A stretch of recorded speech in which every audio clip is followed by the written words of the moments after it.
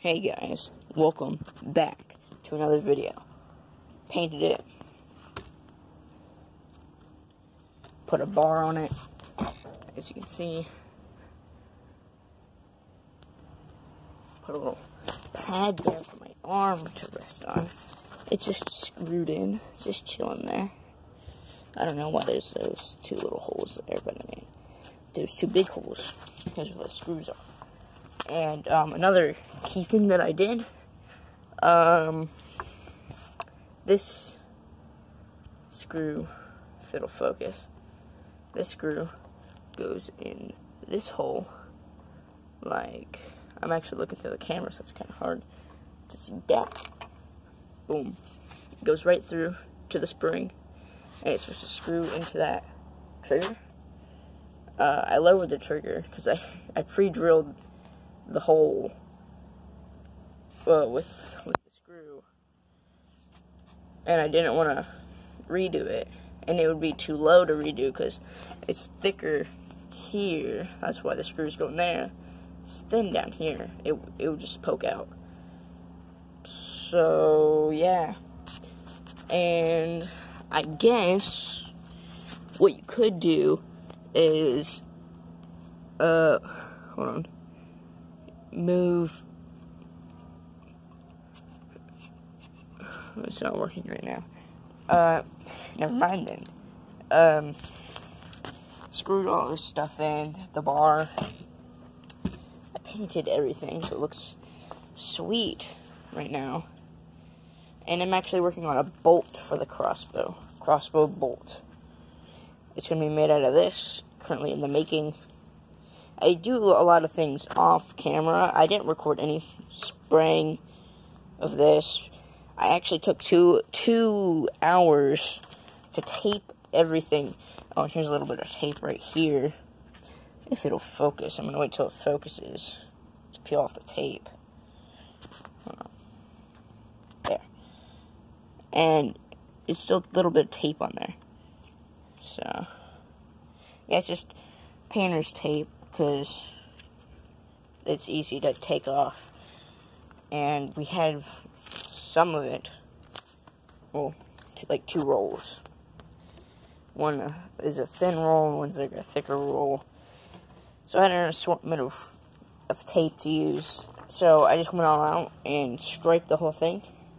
Of course, to stripe it, I had the bar. I didn't have to paint with silver or no chrome. I didn't have to paint with chrome because I already, painted the bar chrome from the other crossbow, which was a lot thinner than this one. But the other crossbow, we don't talk about that because it's bad. And it wasn't filmed on the channel, too, so nobody really knows about it unless I bring it up like I did now. But, yeah, you have to tape. Like, I coated the whole thing, the main body, and this bar, not the crossbar, but this bar, and tape to make the stripes. First, I covered where the yellow is in tape. There wasn't yellow there before, it was just wood. The wood, it was, just imagine that, but the whole thing. So, I just taped stripes for where the yellow would be, and then sprayed the whole thing with silver, or no, chrome. I keep mixing them up. No, I didn't mix anything. I sprayed it all down with chrome, peeled the tape back. Well, it didn't really. Oh yeah, I did, and then I let it dry overnight. I did this all over the weekend, and then this morning, I was supposed to get a haircut, but I didn't. Obviously, you can tell by my hair, I didn't get a haircut. Because, yeah, I didn't end up going to the store. But my parents did, and they got me some yellow spray paint. And I have a lot left over. So if I want to paint anything yellow, then I'll be able to. So, yeah, there's that. And so in the morning, I had to cover everything that was silver with the tape again, so I could paint everything yellow.